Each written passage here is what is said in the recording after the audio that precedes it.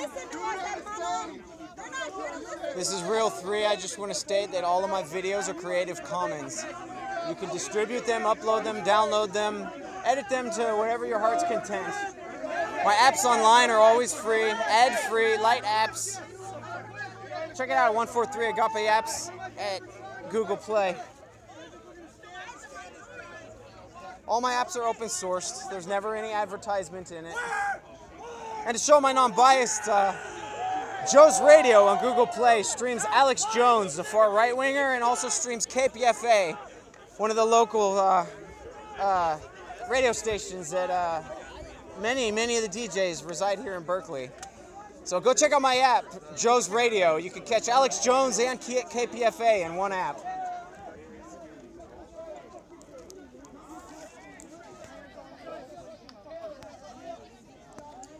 So we started at Sprawl Plaza, where Yvette Felarca started her antagonistic chants at Joey Gibson and his band. We end up in the Empathy tent having a little bit of dialect with Yvette outside doing a lot of chanting. Patriot Prayer has then since marched up Telegraph and up to People's Park, where we stand on the stage of People's Park. We have anti-fascists on one corner of the stage. He's giving his free speech, and he's unimpeded by the Patriot supporters. The Patriot supporters are on the other side of the stage, and they've had their free speech. Since Yvette Felarca has been arrested, there's pretty much been peace. No people pushing each other. The cops have not even had to separate people since they arrested Yvette Felarca. And that should speak volumes to the American public who are watching this. If we get those who incite riots, we get them out of the way, and you learn that there are no riots. The majority of people are peaceful on both sides. Are you just used to that? Yeah. Well, in these situations. Not like hijack. Not if I'm just walking down the street, no. Here, a little quick selfie with Patriot Prayer.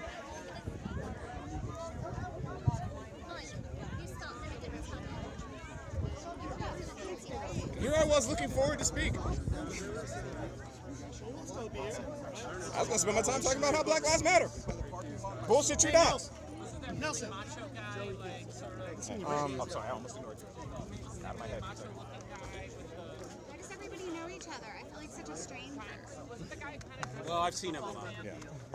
He was with San Francisco. Yes. And then we went on our virtual. Yes. I've seen you at a few events, maybe on YouTube or something. Probably. Do you have your own channel? My name is Marco. Yeah. Just Marco. I might be subscribed to your channel. I know your face. I've seen you. It's a lot of stuff. Yeah, there's a lot been going on, and then, man, the overall thing I want to point out, it's a divide and conquer. Are you a streamer? Man, I would, but I'm not live right now. I used to stream, but yeah. I got Wi-Fi only, and the campus shut their service off as soon as the event started. Oh, really? Yeah. Like, the network was still broadcasting, but it stopped allowing traffic. Oh, look at you all decked out. That looks good. Yeah, right about 1:45, the public campus Wi-Fi, it stopped allowing traffic. I was in the middle of uploading a video, and it got cut off when that happened. I don't know if you're on the left or the right, but it's all about fucking getting along and fucking not disrespecting each other. I recognize that all presidents are selected years before they're put into place. They're bought out by the money powers. Yeah, except for this one guy. Yes, I do. Get it out of the sun, dude. Get it out of the sun.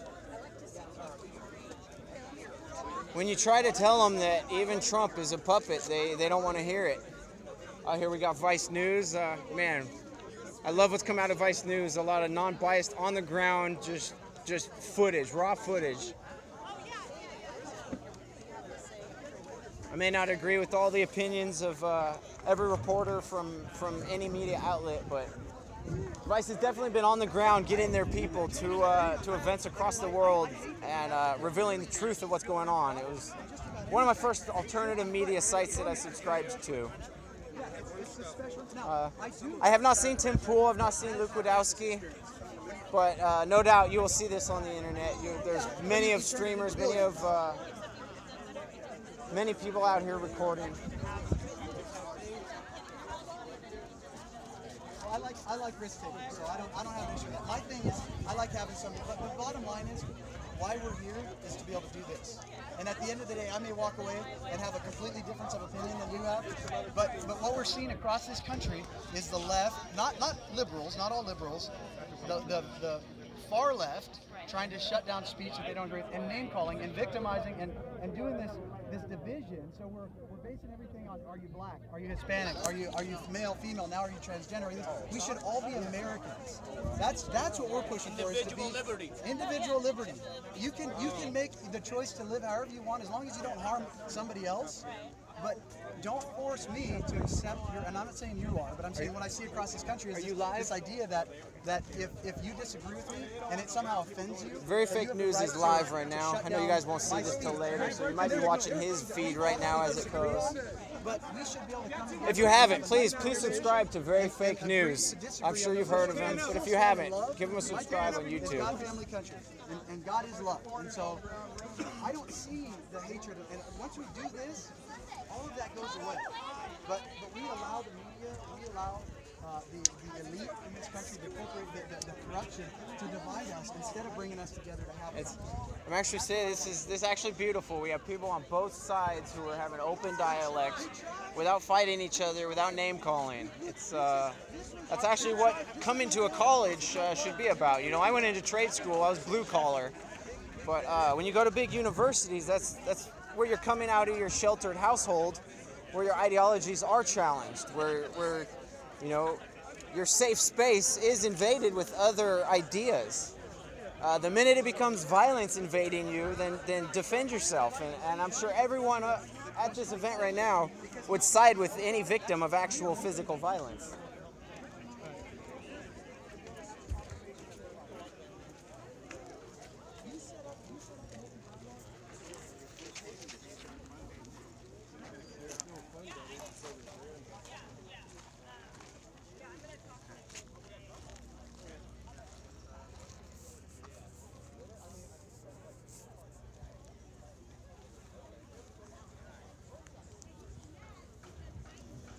It's I don't know, man. I don't know why we don't see Andy Greenwood actually on the ground at these events. And this is to Andy. I want you to come out to one of these events and speak. Take your badge off. Come out when you're off the duty as a citizen, and you know, let us know what your views and opinions and.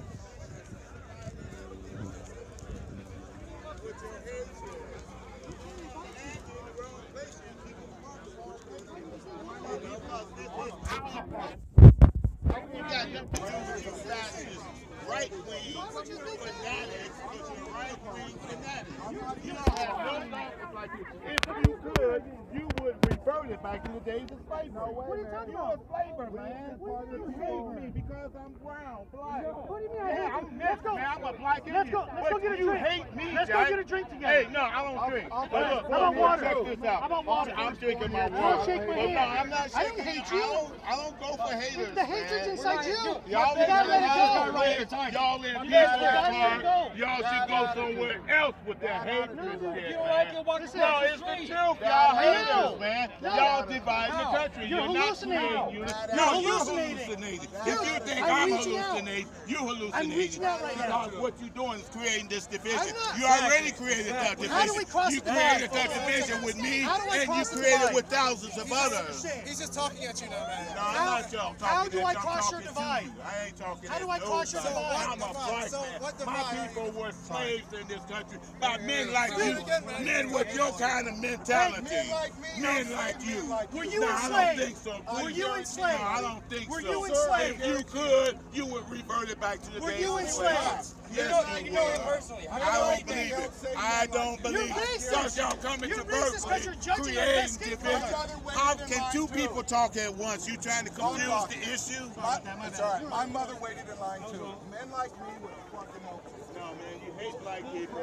You know you hate. So we got one guy with a Trump hat here, and he's willing to take this brother out for a drink who says he doesn't drink. He's trying to shake his hand. The brother refuses to shake the guy's hand, calling him racist. I think that's a big double standard. I have a USA hat on, by the way. That kind of shows the hypocrisy. That's definitely a double standard, where he accuses him of being racist, hating him, but he won't shake his hand. He won't accept a drink from him. That's a very hypocritical double standard that we just witnessed there. I'm gonna see what's happening around here.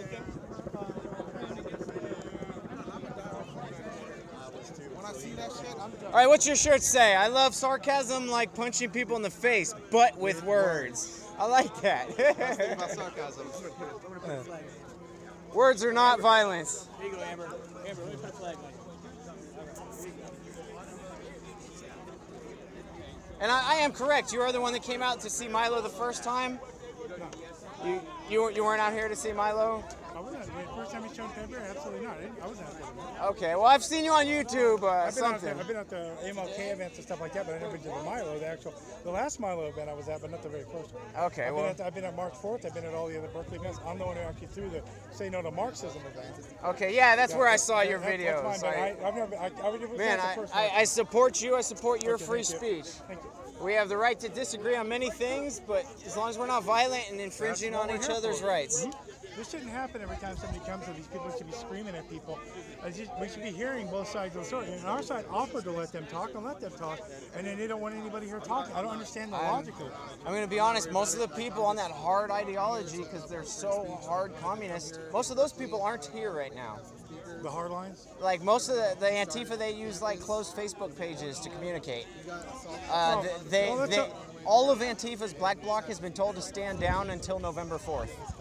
So you won't see them until November 4th. And then November 4th, they plan a mass occupation everywhere. Good. Hope they arrest them all, put them in I don't want the right to spin that into they plan on coming out and beating up everyone on that day. They're coming out. They're planning a mass occupation of that day. So don't. Well, don't listen. I've already heard reports that they're going to come out and try to beat up Trump supporters that day, and like, let's not further that division. Yeah, what everyone on the street here is saying is they're planning a mass occupation that day. I've heard nothing about I've heard nothing about them coming out to beat people up. It's already starting in LA, where they're blocking freeways already, and we're still in like the end of September. They're gonna have fun. They're gonna have fun with me. Well, what I was told by Black Bloc members here on the street is that it's a mass occupation. They've stood down until the 4th, and then they plan a mass occupation. They also say they plan on physically marching on the White House. They're probably not going to get within 10 blocks. That's their right. That's their right. I wouldn't infringe upon it. It'd be hilarious if they tried to like jump the fence or something. Like then they just get shot by a sniper. See, I came out of the left, marching with Antifa in the Eric Garner, Michael Brown thing. As soon as it turned violent and riots, I looked at Yvette and I said, "You're okay with this violence?" You know, I was live streaming too, and I turned to her and she rolled up her banner, and then hide her face, yeah. Well, she rolled up her banner, the peace banners and everything. Yeah. The minute Antifa came out, right when the sun set, and that's when everything got turned into riots. And I said, "You're okay with them breaking bank ATMs?" You know, this was about police brutality. And and it's like, if you want to break the bank ATMs, do that in an anti-banking protest, not in a police brutality protest. Do they want like? And if you're talking about police brutality, what about the police on white brutality? You know, it's white people get killed by police than black people by a large margin. Yes, and last year 16 unarmed black men were killed by police. Well, over 2,400, you know, over 2,000 black brothers were killed by their own race. It's their tricks is they omit facts, they mislead. Well, I hope you realize it's the lower people who believe these things. They're not the ones spreading those lies. You know, it's the George Soros and his handful of people, and the Yevette felarcas who are spreading this poison. You know, your average liberal Antifa person is just misled, and it's open dialogue that educates them. Just curious, like, do your former guys want you, Well, I was never a part of Black Bloc, BAM, or Antifa. I have marched side by side with Black Bloc in peaceful actions. The minute it turns violent, I have no part in that. So you don't feel like they're going to target you or anything? No, I'm a homeless here on Berkeley, and I know them. I know Mike Wilson, Yvette felarca, and out of the political scene, I love these people dearly. But, you know, we can disagree to disagree. And Yvette probably now sees me as an enemy.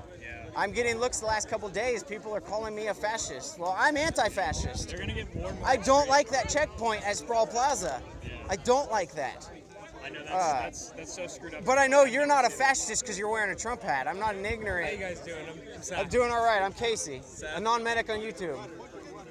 Non-medic? A non-medic. Yeah, hashtag a non-medic. I think I vaguely remember you. Anonymous medic. Yeah, I think I remember you a little bit from April 15th. I was there April 15th. Yeah, I think I saw you helping someone out. Like, I got caught up in, I was running with all the Trump supporters at the Antifa. Well, there was an Antifa who had a red shirt around his head. He got his nose busted. I was there. I saw that guy. He got knocked down. Someone took a shield, and then they started screaming, "Get off him! Get off him!" Yeah, I actually got a lot of views on that video. I'm not here for views.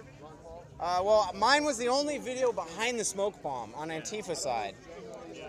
All the other live streamers were on the Patriot side of that rush. I was the only person on the smoke bomb side of it. So I got to get a lot of views for that. My name's Owen. Owen, nice to meet you, man. Nice to meet you too. We've been having a little bit of dialect. I come out to spread the truth that this is a divide and conquer tactic. Oh, you heard it. You saw that? So you know, if I don't talk to people, then how am I going to spread my message? How are people gonna wake up? How are leftists going to become more centric? How are right wingers going to become more centric if I don't say something? So that's what's bringing me out here to talk. I hope you guys enjoy these videos. Remember, all of my videos are Creative Commons. You have the right to download, distribute them however you wish. All of my Android apps are ad-free and open source. You have the right to download them for your own personal use. This is a hashtag a non-medic on YouTube and Twitter. And we are coming from People's Park, Berkeley, California. Let's see what... Pendejos, fuck you racistas! Pendejos, fuck you racistas! Pendejos, fuck you racistas! Pendejos, fuck you racistas! We got Berkeley's great street artist. And he has his freedom of speech. Muchas gracias, muchas gracias. He's a big friend of mine, actually. He calls himself Ronald Reagan. He's a street artist. He does great art. And he just hates Trump, pretty much. He loves California. He loves California. He's very patriotic. Hola, ¿cómo Hola, amiga, bien. Hola, mucho gusto. Mi nombre es Ronald Reagan. Yeah, Ronald Reagan is his name. So who's the sons of Hitler? I don't think there are any here. So he's not talking to us. No.